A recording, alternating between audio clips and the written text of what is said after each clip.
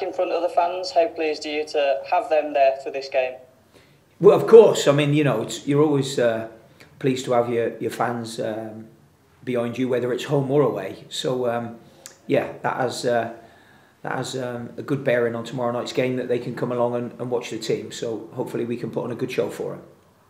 It's another quick turnaround, isn't it? And the weather's not been brilliant. So what kind of things have you been able to work on with the lads?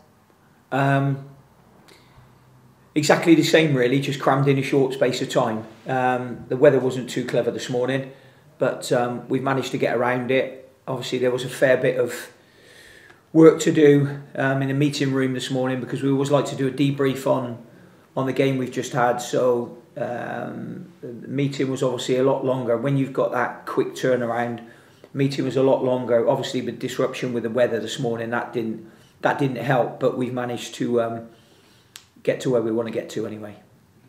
The form has been really good of late. How pleased are you with what you've been seeing recently? Yeah, very pleased. As I said on Saturday, you know, and it was interesting really, because 9 out of 10 after a game, you know, what you feel is predominantly right about your team. And I was quite buoyed by us on Saturday, even though we ended up drawing a game and we'd won the other games we'd had on the road. So, yeah, I mean, I thought that there was plenty of positives to come out of Saturday's game, and we've shown that back to the players this morning. Certainly the good bits and areas to improve, which we will always do those, because I think it's important that we know the areas that we can improve on, especially if we've worked on them on the training ground. Then I would still expect us to improve on them come match day. But you know, you've obviously got the opposition to take into consideration, that may have scouted you and may have looked at your team and tried to stop what you're doing. So, yeah, all in all, it's been a real busy, hectic turnaround. But that's what it is at this time of Christmas. You know, you don't get many breaks in and around Christmas, so you just have to get your head down and get the work done, really. Looking at the next opposition, that's Blackpool, and they're in good form as well. Yeah. How closely do you look at maybe form in the opposition, or is it not too much of a consideration? No, I would always look at form.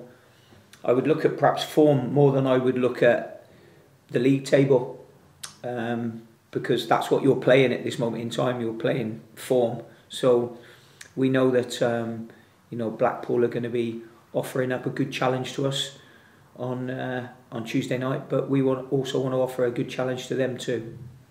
And their manager, obviously a highly regarded coach who was previously at Liverpool. What kind of football and what style does he like to implement? Both, I think.